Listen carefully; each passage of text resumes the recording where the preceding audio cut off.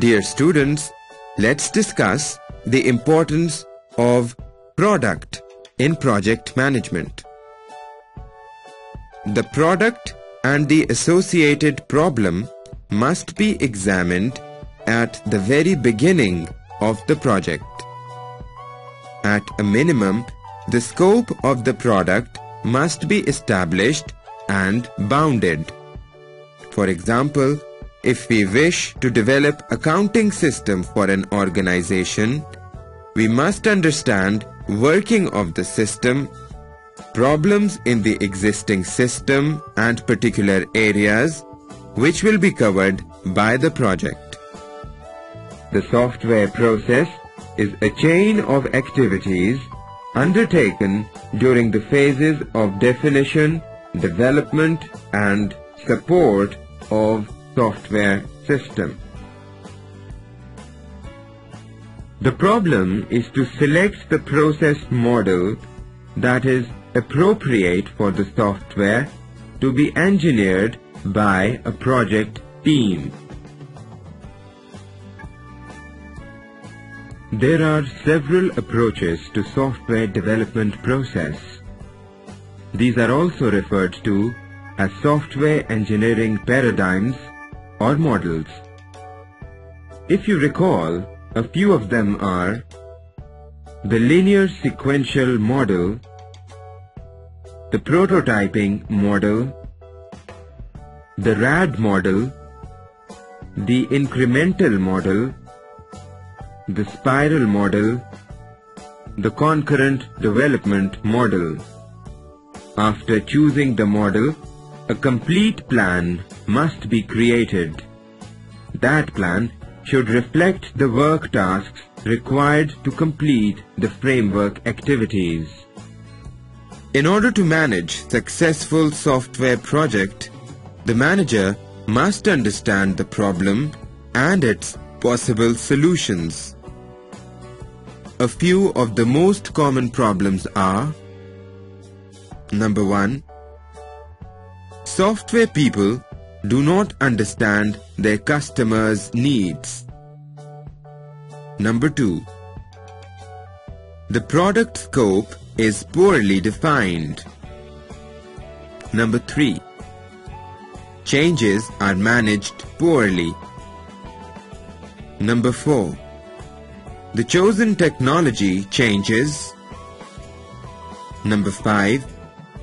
Business needs change or these are ill-defined. Number 6. Deadlines are unrealistic.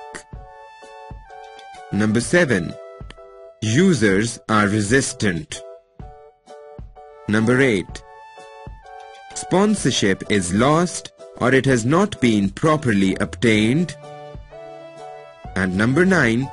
The project team lacks people with appropriate skills. To avoid these problems, carefully define objective. Maintain momentum, that is, keep yourself working at the defined speed so as to finish work. Track progress, that is, to check whether tasks are completed at the defined time. Make quick and rational decisions. In order to successful software project, the manager must understand the problem and its possible solutions. A few of the most common problems are: Number 1.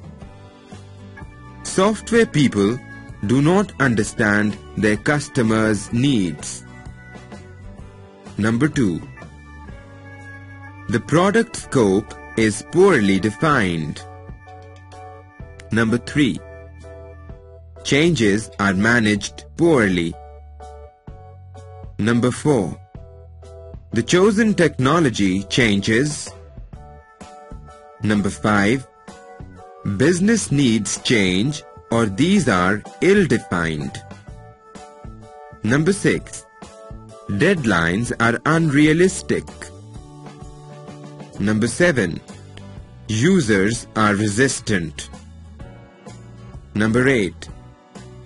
Sponsorship is lost or it has not been properly obtained.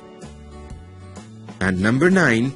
The project team lacks people with appropriate skills. To avoid these problems, carefully define objective. Maintain momentum, that is, keep yourself working at the defined speed so as to finish work.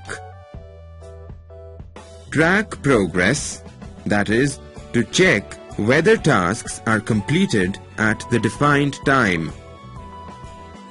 Make quick and rational decisions. Conduct a pro forma analysis, that is, list down all the factors for high performance and check whether you are fulfilling all the statements or not, and then grade yourself. Let's discuss some of the project management techniques.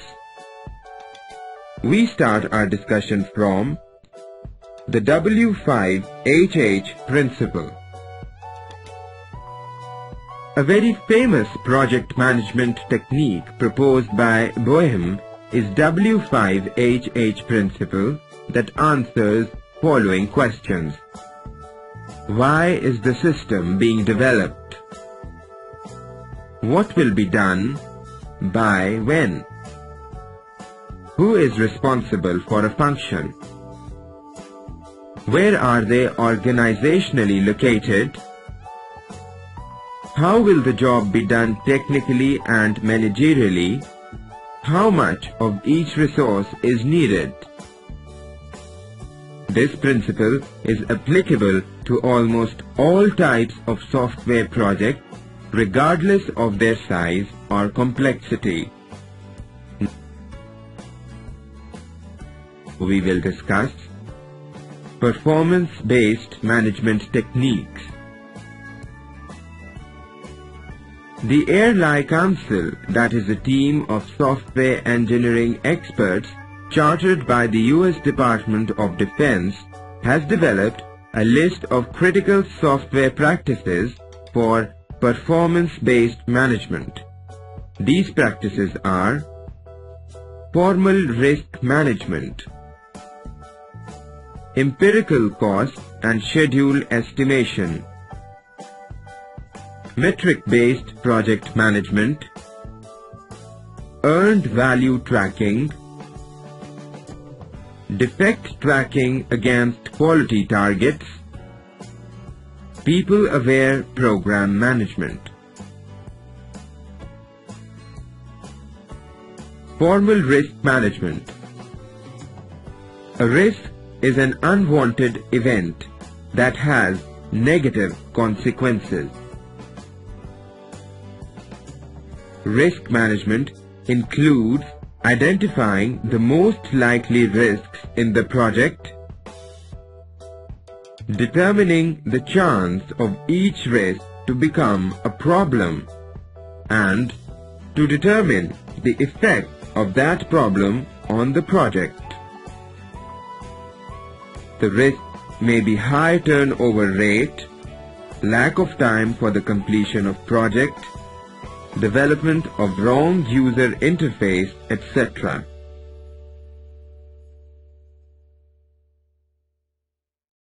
Empirical cost and schedule estimation. It involves estimating the size of the software to be developed, the procedure to be used to develop the software, and preparing a schedule to develop the software. Cost will be easily calculated if size of the software to be developed is known and a proper schedule is developed. Metric-based project management. It means organizing the process in such a way that the evolving problems can be easily identified and necessary steps can be taken. For example, you develop a CD using Flash. In the meanwhile, a new technology emerges. Metric-based project management demands that you should have an idea of the emerging technology before its introduction in the market, and you should develop your CD in such a way that after making a few changes, you could adopt the new technology. Earned value tracking. It includes assigning weights to represent what percent of the total process each step constitutes relative to the overall effort. Each component is assigned a value that represents its proportion of the total product, so the progress relative to the final size can be easily tracked.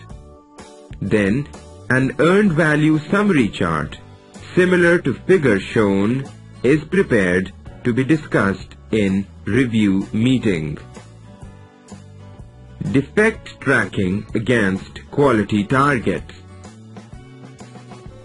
It includes tracking and periodically reporting the number of defects found by each inspection and execution test from program beginning and the number of defects currently closed and open. People-aware program management. It includes dealing with the persons involved in the development of software in such a way that their turnover rate should be low. Employee involvement must be ensured by giving them authority, responsibility, recognition,